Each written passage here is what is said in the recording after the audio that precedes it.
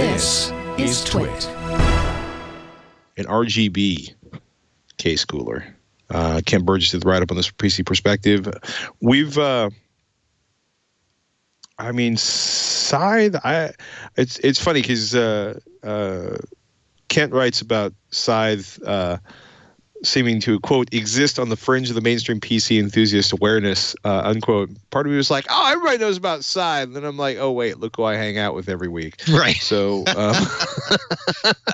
and I thought that too, because he gives me these reviews and I was putting it in the system like, wait a minute, Scythe is mainstream, kind of. And then wait a minute. He's like, what do you think of? What springs to mind? He says, when you talk about, oh, I need a CPU cooler, you think about Noctua, you think about Be Quiet, you think about Cooler Master.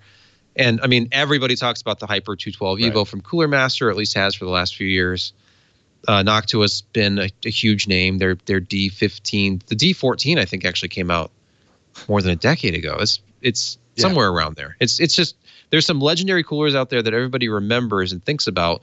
Cooler Master was the brand I knew when I first started years ago.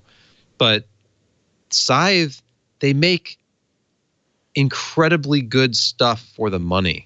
And I think the first Scythe cooler I ever got my hands on was the Ninja 4. So I got into this late, but I couldn't believe it. It was spinning at lower RPMs, thus making less noise and cooling better than most of the other coolers I had access to at that time. And it could even beat out some of the kind of underperforming 240 millimeter liquid coolers of that time. It was just ridiculous, and it was less expensive. This Mugen5, I already looked at one of these a few months ago. This is an update that has addressable RGB fans. Comes with 2 of them. But they have apparently refined it a little bit. Kent was talking about the base plate on this. He said it's the flattest and smoothest Scythe contact plate I've seen. And it looks really, really flat. He said you can barely discern any machining marks. He said it's just top tier as far as the base plate. And while that may seem a little ridiculous to talk this much about the base plate, that's what's making contact with your CPU. So, you know, proper thermal paste application, of course, matters, but having a really, really flat base plate, at that point, the flatness of your actual CPU becomes the next logical step if you're that concerned about it. What people do what's called lapping, where they sand down the top of the CPU, the heat spreader plate. What is that called? I'm forgetting now. But something. Anyway, the actual mate between the CPU and this was excellent, and that's what I've noticed about Scythe coolers too, is that even if they seem like they wouldn't cool any better than another brand, the contact with the CPU is so great that even at lower fan speeds, they tend to be just as good, if not better. And this is, what's the pricing on this? I want to say this is around $50 or $60. And the little group that he tested it against features things like the Be Quiet Dark Rock Pro 3. That's the previous generation. And then Scythe's own Fuma. He tried the Wraith Prism. This was with a Ryzen 7 3800X. He just got one of these and a new board, and he was testing out with every cooler he had access to. And this Mugen5 was within 2 degrees of the Dark Rock Pro 3, so which is a much larger dual tower cooler.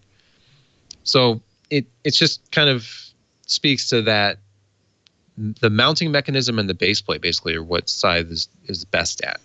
And their mounting mechanism is as good as Noctua's, I think. It's a little bit different. It's not quite as polished. But once you have it installed, I feel like it exerts more pressure on the CPU than anything else, where you're actually having to kind of back off a little bit for fear of, you know, stressing the socket or the PCB, where you can get a really, really firm mount.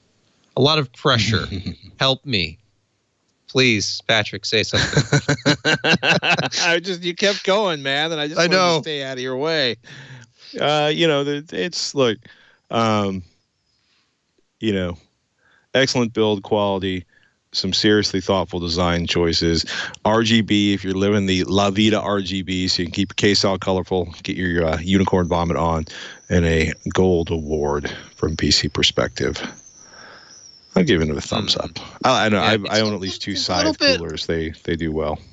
It's a little bit more than I thought, actually. I'm thinking of the previous version, the Mugen 5 ARGB. I think this is actually $79. Okay, it's 5% off right now with a coupon, so a little bit less than that. But it's a little higher. Now you're into that territory where you could buy an NHD 15, I think, if it's on discount. But that would be a good AB. I think but you have to understand part of what you're paying for, because you can get a Mugen 5 for around $60. This is the ARGB version. So it has addressable RGB fan and top plate. So you can just completely overwhelm your build with RGB goodness if you so choose. So much RGB goodness.